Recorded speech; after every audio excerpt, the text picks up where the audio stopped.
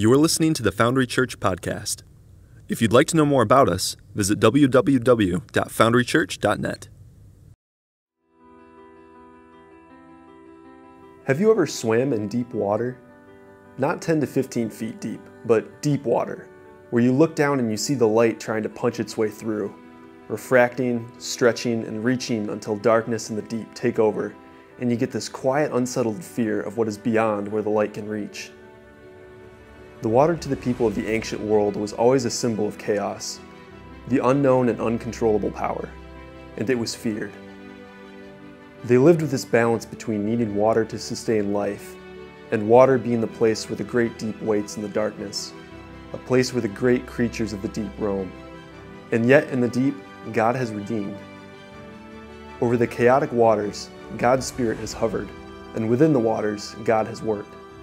There's a theme in Scripture that I want to go into with you, a place where there is life, chaos, cleansing, depth, fear, and sustenance, which all matter to God, because what God loves, He puts into the water.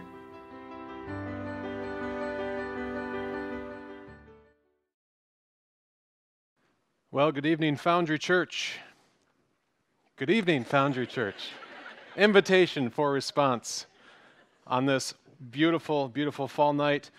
Thank you for the honor and privilege of being able to be back here with you this evening.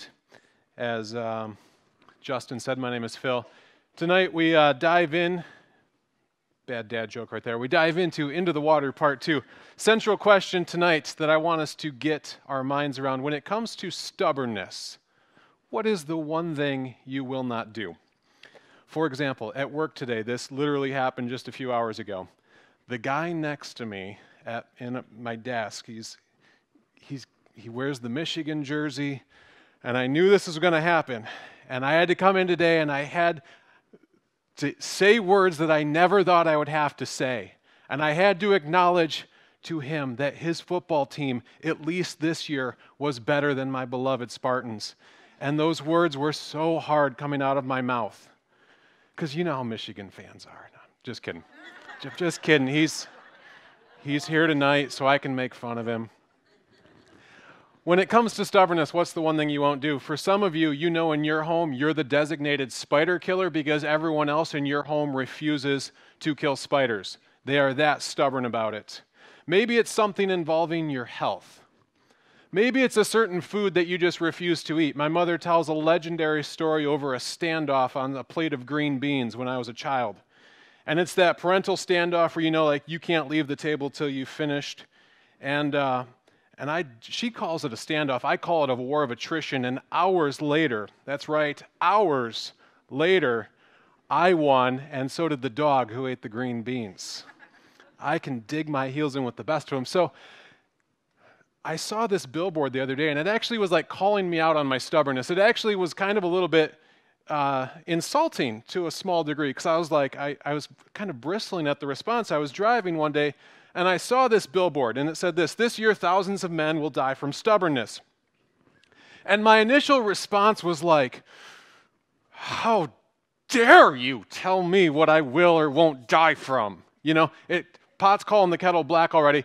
As a stubborn man, I'm like, you don't get to decide that. And I'm bristling, I'm pushing back on it.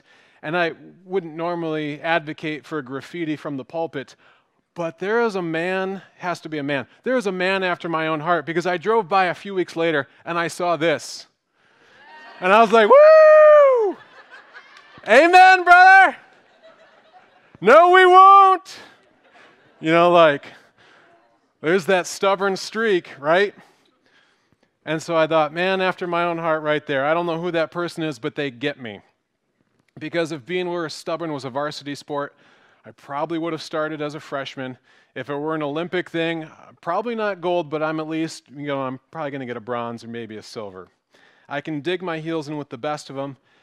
And there's that thing about stubbornness. It doesn't matter who you are, where you come from. There's always that one thing that you just know you will dig your heels in and you will fight over it.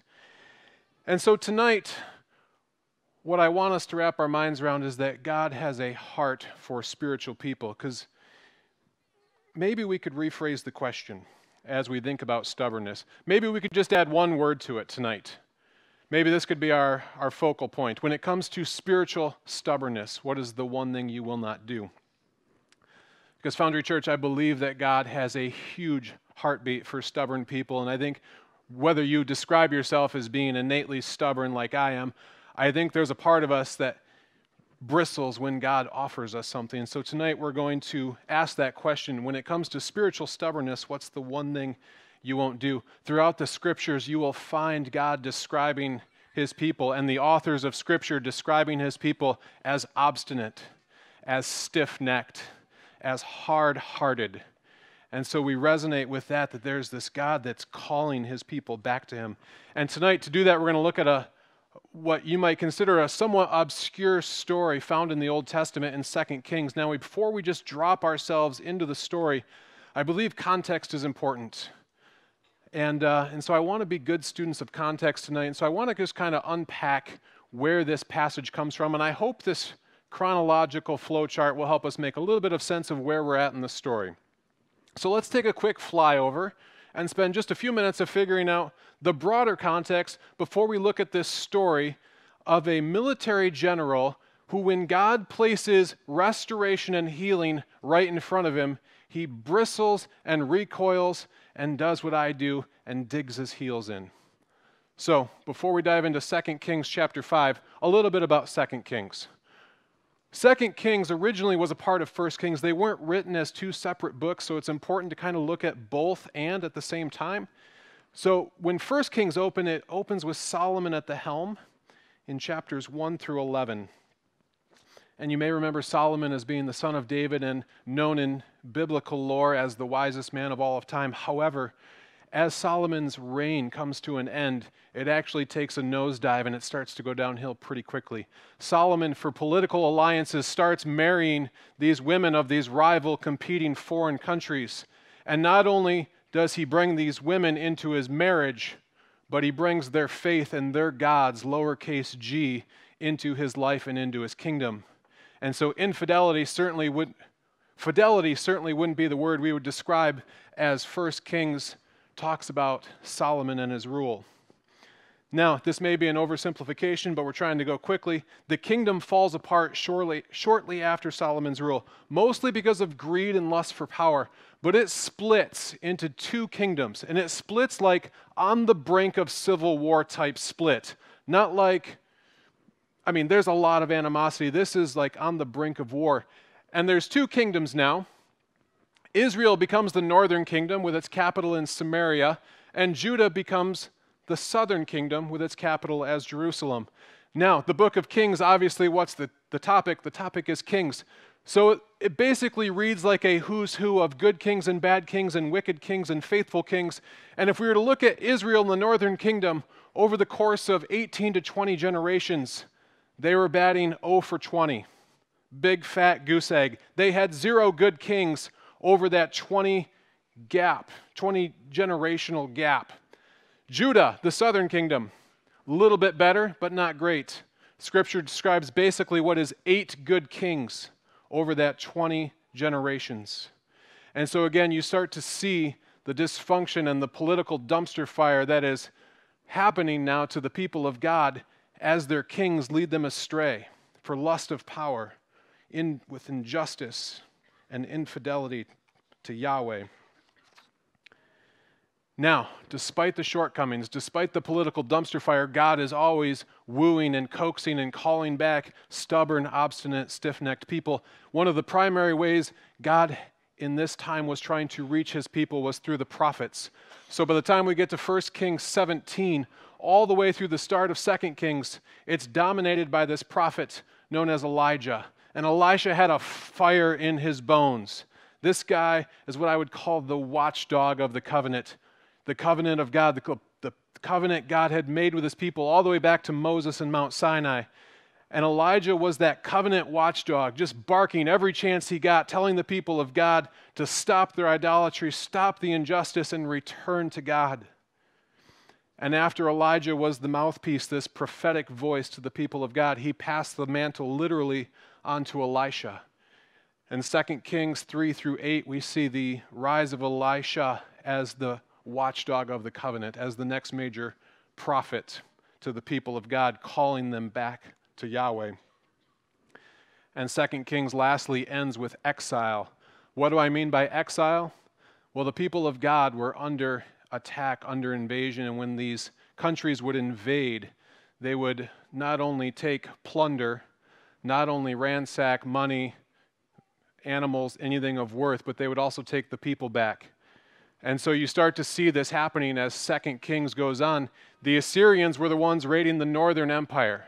They were the ones actually physically deporting, trafficking people across borders and making them slaves. And then as 2 Kings comes to a close, we find the Babylonians exiling the southern kingdom of Judah away, not only taking their valuables, but removing them into forced captivity. So I believe context is important. So where do we find ourselves tonight in this story of 2 Kings? Well, to backtrack, we find ourselves in this time when Elisha is now the prophetic watchdog, when he's the one trying to call the people of God back.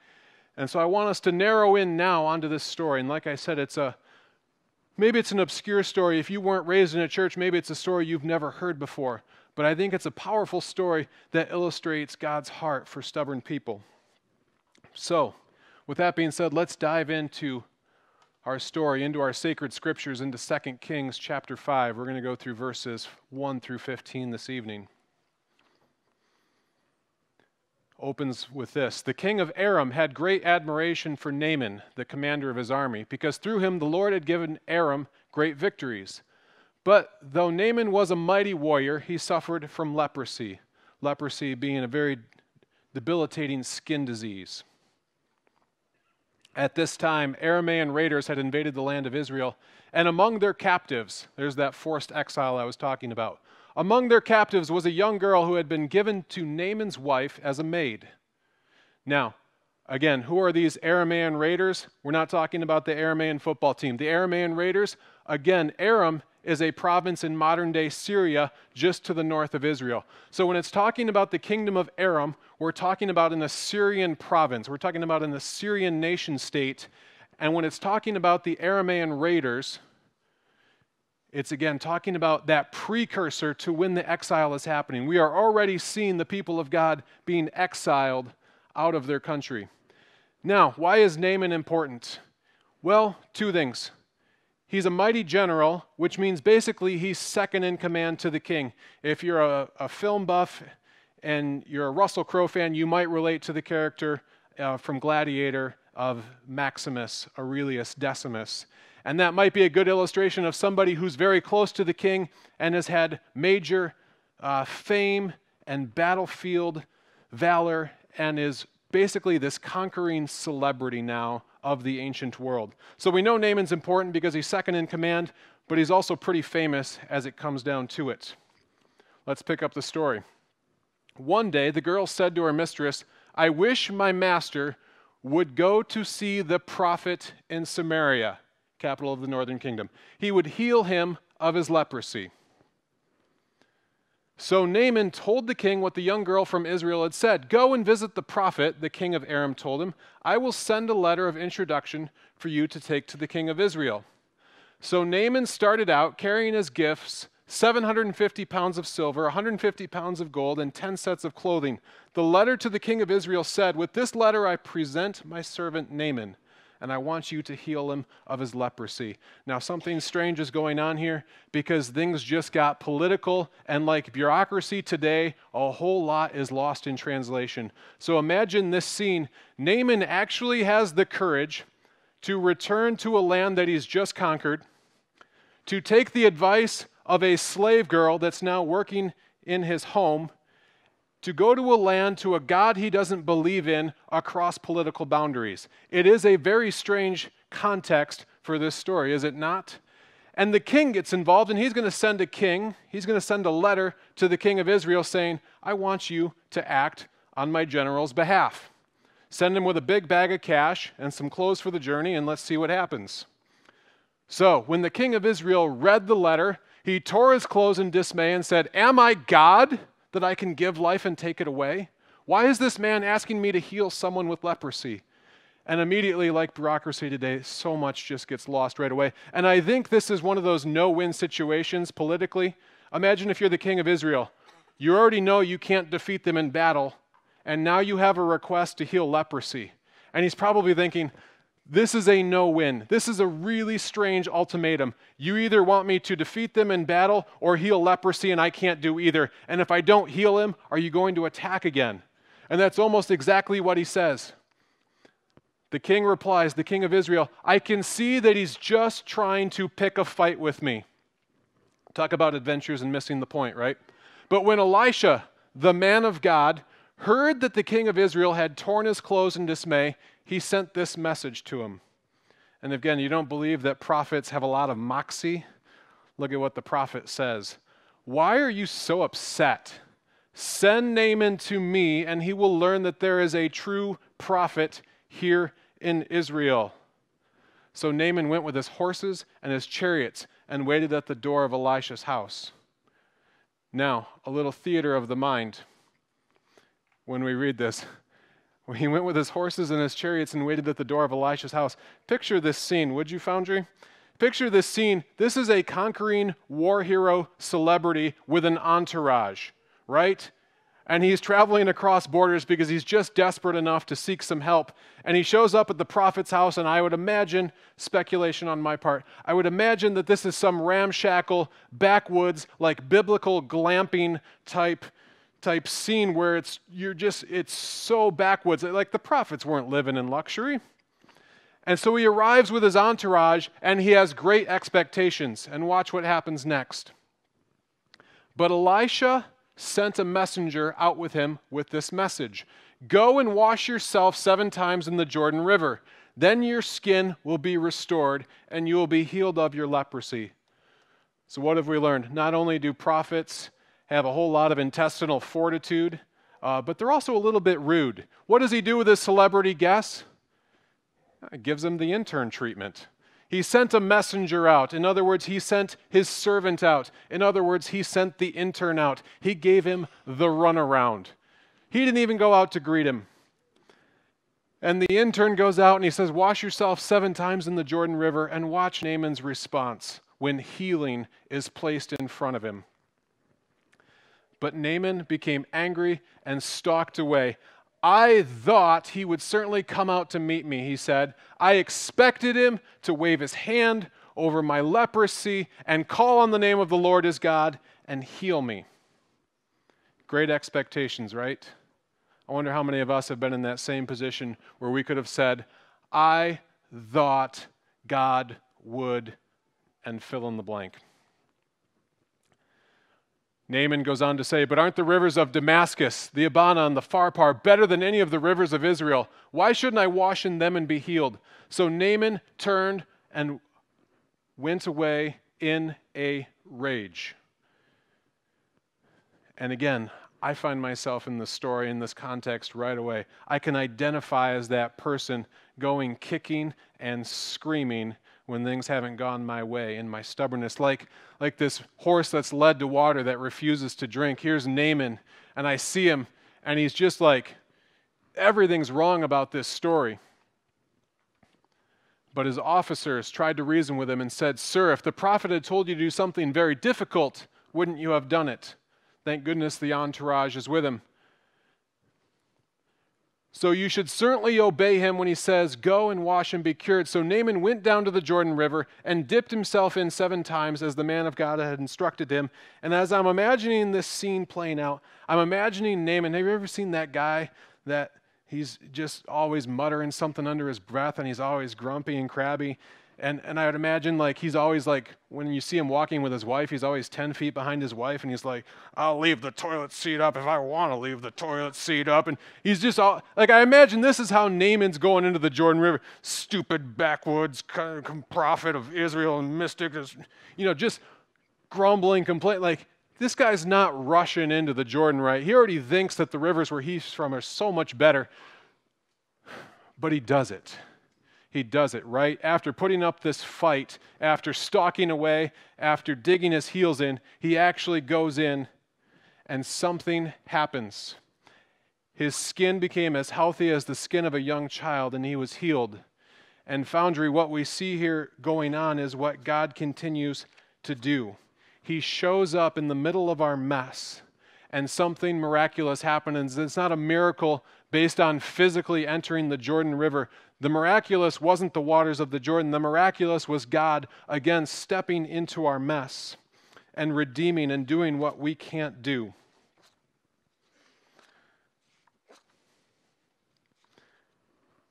And so when I think about this story, like I said, I find myself in this story. It felt so of God when I saw that this was the story for this part of the water series. I'm like, oh, of course, God, you want the stubborn man to preach about the stubborn man. I get it. But while there's so much that's going on here, what I love again is that this is all about restoration. This is all about God doing what we can't do. And as Eric said last week, what God loves, he sends into the water. Even a military general that had conquered his people, he sends into the water. And like I said, there's so much that jumps out at me about this passage. But I think so many of us have been in a similar position, right? Where we've stalked away, where we've gotten angry, where we've been the horse that's been led to the water, and we've refused the gift staring us in the face. And I don't know what it is about me, and I don't know if this applies to you too. And I don't know why I would rather fight God for something he is freely giving me. And there's this weird spiritual dynamic in place where it's like, why would I rather fight you than accept your generosity? And I don't honestly have a good answer to that. But I do want to continue to look at God's response. Because basically what we see, here's Naaman's response. Naaman and his entire party went back to find the man of God. They stood before him, and Naaman said this, "Now I know that there is no God in all the world except in Israel." So yes, there is a breakthrough. There is this moment, this aha moment where he stops the fight. But here's the thing. When you look at the story in its context, what was keeping Naaman out of the water? I think it was this. It was the wrong place. It was the wrong way. It was the wrong person. What did he say? Well, the rivers where I'm from are so much better than your filthy backwoods Jordan River. Wrong place. Wrong way. What did he say? Oh, I thought he would come out and wave his hand over me. I thought there'd be pomp and circumstance and fireworks and bells and whistles going off. Thought it would happen this formulaic. If I do this and this and this, then God certainly will do this. Wrong person. He expected the prophet, and what did he get? He got the wingman. He got the intern. He got the runaround. And I think so many of us in our spiritual journeys, if we were actually to analyze them, we'd probably find a lot of truth in our own stories that it was God used the wrong place, the wrong way, and the wrong person, and yet somehow here still we are. So what's your Jordan River? What's the spiritual thing? When it comes to spiritual stubbornness, what is that one thing that you refuse to do? Is it forgiveness? Ouch, it hits home, it hits hard. I understand that there's such a thing as generational unforgiveness. It's one of the hardest things. Is it ever trusting a church again? You all made it here, and maybe for you that was your Jordan River. Maybe just showing up at church again was like, maybe there was a fight in your heart and in your soul just on the way here. You're like, I don't know what I'm doing. I'm not going back to, and you turn and you stomp back into the house, and then you're like, fine, I'll go. I don't know why I'm going. I don't even want to go. But maybe there's some truth to that even just getting back into this place was a fight with yourself. Maybe it's belief that there is a God in the first place. Maybe it's belief that there could actually be a God who has hope for you. I don't know what it is. Maybe it's not even something as big. Maybe it's just something where you've dug your heels on something as simple as, should I join that small group? Should I get involved in this? Should I fast? Should I get engaged again in church life? I don't know what it is that you've dug your heels in. But I want you to know so desperately what God's heart is for us, stubborn, obstinate, stiff-necked people. I actually heard a story that when I heard it, I was like, it was on a podcast and the guy wrote a book, but I'm like, oh, that's so Naaman-esque. When I heard it, I was like, oh my goodness, this is like modern day parallel of what was going on with Naaman. So I briefly want to share the story with you. It's of this man, Christopher Yuan. And in the late 1990s, Christopher was an aspiring dental student at the University of Louisville, like very promising dental career. And he was on the brink of graduation, but while by day he was a dental student, by night he was living a double life. And he was living wildly and recklessly as one of the premier drug dealers in the gay nightclub scene. So mired in sexual sin and substance abuse, these two worlds finally caught up with him. And they collided, and he was expelled from dental school with just 4 months to go. Now again, if you've been to church, you're like, and that was the moment, Phil, that he hit his knees and found the Lord. Wrong, it wasn't. That was the moment when he doubled down and decided to go even deeper into sin. He was expelled from dental school, and he moved to Atlanta and completely immersed himself in the gay community, especially the bars and the nightclubs. And this is what he said: I began doing what I knew how to do well, drug dealing. He was jet setting off to Miami and to New York and having multiple sexual encounters and just bankrolling like a rock star. He said, I was a superstar and I felt that I was invincible, that I was like God. Now, Christopher's parents, heartbroken, basically describing like what they felt was the loss of their son, were still praying for their son every night back home in Chicago. And they refused to give up on their son, and they actually went down after he was expelled from dental school, and they went to visit him in his apartment in Atlanta. And Christopher wanted nothing to do with his parents.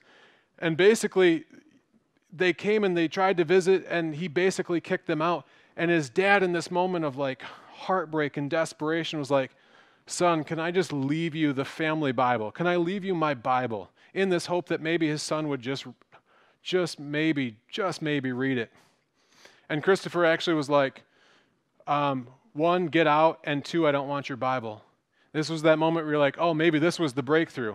And Christopher said he actually took his father's Bible and he dumped it into the trash as soon as his parents were out of the house. But his parents kept praying for him, and one day his mother said she went to her prayer closet and she prayed one of these dangerous prayers that parents often do, and she said, Lord, have mercy on this son, do whatever it takes. And the answer to her prayer came later on Christopher's apartment door down in Atlanta. And he said it was 12 federal drug enforcement agents and 2 German Shepherd dogs. And they said as he opened the door, they could see the street value equivalent of 9.1 tons of marijuana on his counter. And when the door is open, that's a pretty incriminating sign right there that you may be dealing drugs. And he was sentenced to 10 years to life in federal prison in Georgia. And Christopher said at that moment his life fell deeper into despair. And you're like, and that's when he no, still no. He didn't turn to God at that point. As he tells the story, though, one day he was in the prison cell and there was a common space, and he was walking around the common space, and he actually saw a trash can as he tells the story, and he said, in that moment, he said, this was the most apt analogy for what his life had become. From something of worth and promise and potential to garbage, to trash. He goes, I just literally felt like trash. In a strange twist of spiritual irony, because I think God has a sense of humor, there was a Gideon's New Testament Bible on top of the trash. Now again, crack in the door, maybe. But Christopher said he picked it up only out of sheer boredom for new reading material in the joint. He said that was the only motivation he had at that moment to actually pick up the scripture. But again, like Naaman, wrong place, wrong time, wrong person, wrong method. Doesn't matter. You still see God at work in it. Fast forward. So he takes the Bible just for reading material, but it's a start. A few months into his sentence, he was actually handcuffed, and he was in another facility. And he was handcuffed because he was in front of the nurse in the medical ward of the hospital. And the nurse wouldn't even make eye contact with him. She had something to say to him. She had some announcement to give him, and she wouldn't even make eye contact. She wrote down 3 letters on a piece of paper, and she just slid it across without even looking up. And it said HIV. And Christopher was HIV positive. And if he thought his life felt like trash a few weeks before that, he said now he felt like he was living with a death sentence. So he went back to his bunk, and lying on the bottom of his cell, you see these anywhere, like if you've ever been to summer camp and you look up and people have written messages on the bottom of the bunk. However, in prison, there's a lot of vulgar and profane comments, as you would expect. But one comment was etched into the bottom of that metal bunk, and it said, "If you're bored, ... which normally is not an invitation to something holy. However, in this case, it was. It said, "If you're bored, read Jeremiah 29:11. Wrong place, wrong time, wrong person. Somehow Christopher searched for another Bible. He said he miraculously found one amidst a stack of styrofoam plates and cups. And as he read that verse in Jeremiah, it said, God had a plan for his people to give them a hope and a future. For I know the plans I have for you, declares the Lord, plans to prosper you and not to harm you. And now, yes, now here was just a sliver. Christopher describes his conversion as a very slow conversion, as the Word of God, just kind of like the tide, just kept pouring and washing over him. It was that slow and steady, I'm going to fight you every step of the way. It was a kicking and screaming conversion, if that makes sense to you. But it was just one verse from the prophet Jeremiah, and it was just enough on that one day to give him a hint of spiritual hope. And Christopher took that hint of spiritual hope and ran with it.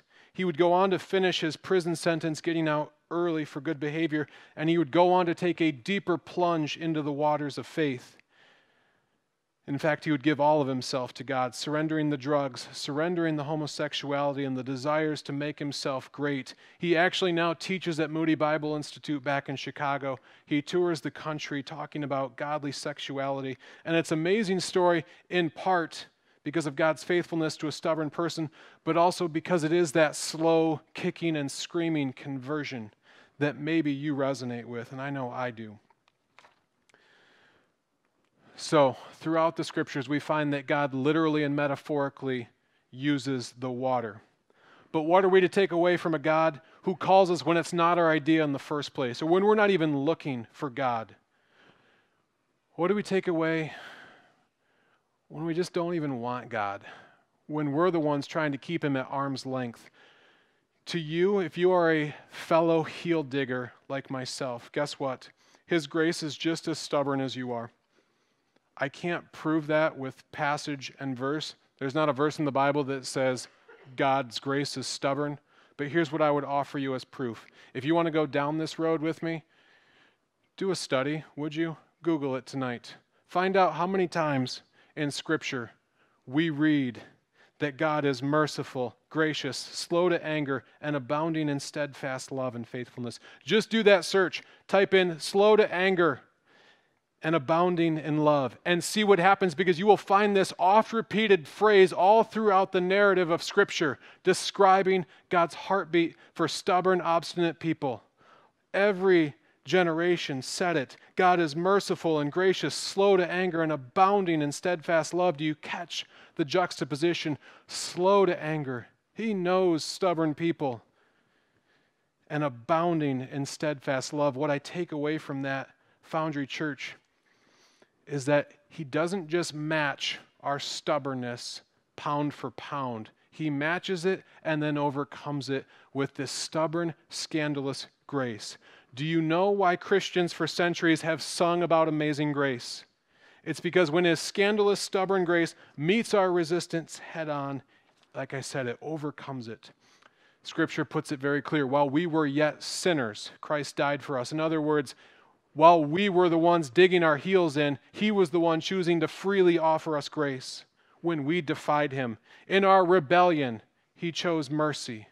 In our obstinance, he chose grace. In our stubbornness, he beckons us with open hands. He says, come to me. I don't care if you come kicking and screaming. Come to me. Take that step. So some application for us tonight. Taking that step is incredibly hard. If you could identify one of those things that you were spiritually stubborn about, let's just be candid and honest. It can be a really hard thing to take that step, especially if it's something you've dug your heels in on, from one stubborn person to another. I get it. God gets it. I think it takes a whole lot of courage and it takes a whole lot of guts. And if you can identify that thing in your head that you've dug your heels in, can I just give you some encouragement tonight? Maybe you're going to just dip your toes in, or maybe you can take that running leap head first into the waters.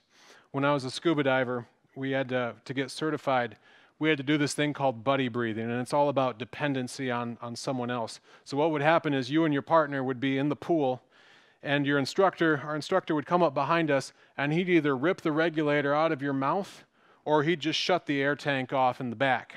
Either way, the two of you had to get to the surface by sharing one tank and by passing the regulator from person to person. It's an incredibly unnerving experience, actually, because you realize in that moment, even though you're still in a pool, that your life somehow hangs on the balance, and there's vulnerability, and there's trust, and there's just this moment where you're like in absolute dependence on another person. And so you're supposed to slowly rise to the surface. He takes a breath. You take a breath. Go up a few more feet, and you're just buddy breathing. And it's this incredibly vulnerable position to be in, where literally you will not have breath in your lungs if you are not in tandem with that person. And as I was thinking about God coaxing stubborn, rebellious people back to him, I kept thinking that God is trying to do something similar when he leads us into the water. He leads us in there to restore us back to him, but it looks like dependency. It looks like vulnerability, and it looks like simple trust. And I love the fact that it was all too simple to Naaman, right? Like, he's like, really? All I have to do is get in this river? He's like, I thought it would be much harder. But I think even though it takes guts and it takes vulnerability and it takes courage to take that step, I think it's still sometimes just a simple step because his grace rushes to meet us. I oftentimes would tell people that if there was 100 steps between you and God, I honestly believe, Foundry, if you are willing to take one, I believe he's going to take 99. I think if you'll just take the one, I think he's going to rush to bridge that gap. I think that dependency is going to lead us into restoration as we take that step into the water. So this week, this month, the rest of this year, my courage to you is if you could identify that thing, and like I said, maybe it's something as simple as, will we join the small group? Or maybe it's something bigger. Will I actually believe that there's a God who loves me? Will I actually maybe trust him again? Maybe will I actually pray again? Maybe will I actually take that step in obedience on that sin that I've been coming back to for decades, that I've just refused to ever give back to him and let go of. But I believe Foundry is going to keep calling you, even you heel diggers. He's going to keep calling you. Sometimes it'll take weeks. Sometimes it'll take months.